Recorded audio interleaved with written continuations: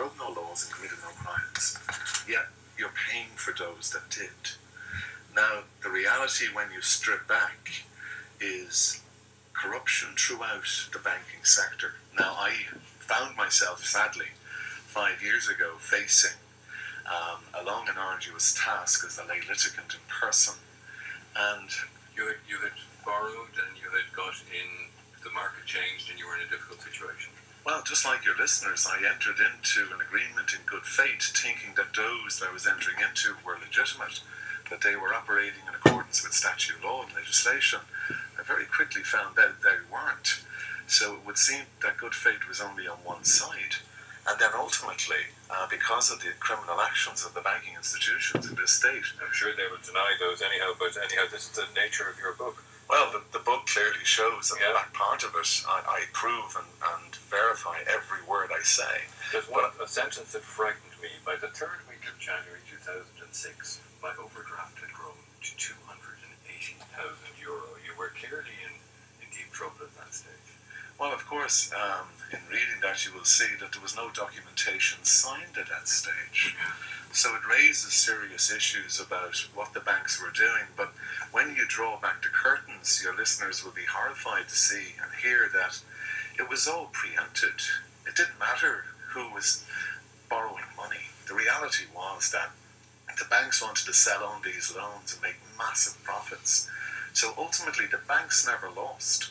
But getting back to the struggle I had as a lay litigant in person, for 5 years I fought the banking institutions against what some might say the David and Goliath story. It was more than one Goliath, because you got a phone call one day saying, "Hello, am I speaking to Tom?" "Yes," I replied. "I work in Fingal Planning Office, and your planning is being pulled." So all the basis for your loans was stripped out from under you. It was, and when you go on in that chapter, you will see that there was collusion between the bank themselves, who forced me to drop a judicial review. But, of course, just getting back to the book, and the whole emphasis of the book is an awakening in this country. As I said, it's the biggest social issue of our time. We have, up and down this country, families who are being devastated with the fear of eviction. We have families who are breaking up. We have 1,500 children homeless in Dublin alone. Countless people throughout this country are just living consistently in fear. We had an eviction bill in 2013, and it was signed into power by 90 of our own TDs. Even 4 in this locality signed to evict their own constituents. The amount of information that's not getting out in the mainstream media is just incredible. It's appalling to witness the devastation of our families, of our women, of our children. Now, the book itself has been aligned with a constitutional challenge, which is the right to homes. Now, we have concerts in December with Glenn Hansard on the 15th and 16th in Cork. Sorry for the plug, but what we're trying to do is to fund constitutional challenges against the state. Which cost a fortune. Yes, and sadly, just in my own case, ironically, I won my case. I became the only person in the history of the state to be evicted from his home, and then to win back in the Supreme Court as a lay litigant. I was awarded my costs. To this day, I still haven't been paid. And more recently, when I was in the taxing master said she wouldn't pay my costs because I'm not entitled to an hourly rate, which is endorsing slavery. It goes on and on, but well done for I mean, you put huge effort into it.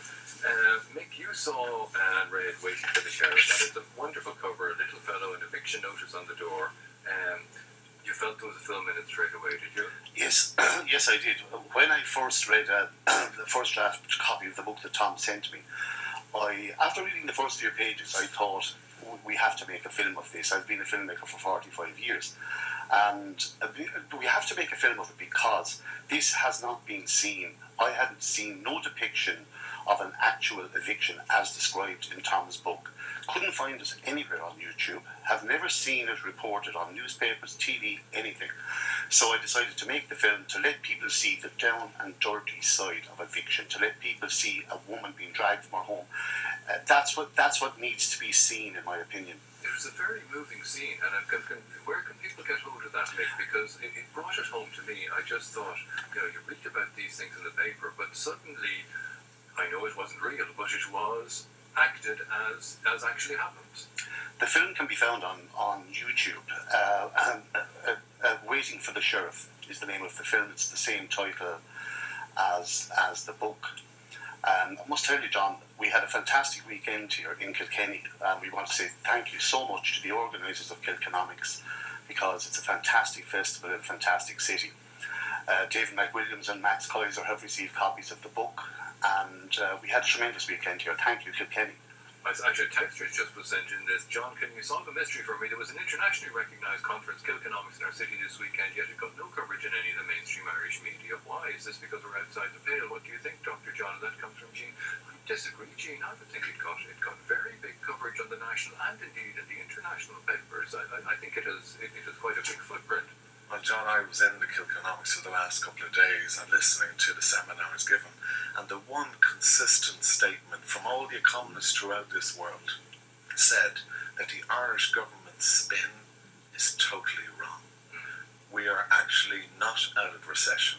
It is a lot worse than people actually realise, and either they're getting it wrong or our government is getting it wrong, but obviously time will tell. And Tom, you've written in Waiting for the Sheriff about evictions. Is this still going on? I mean, is there a solution to this?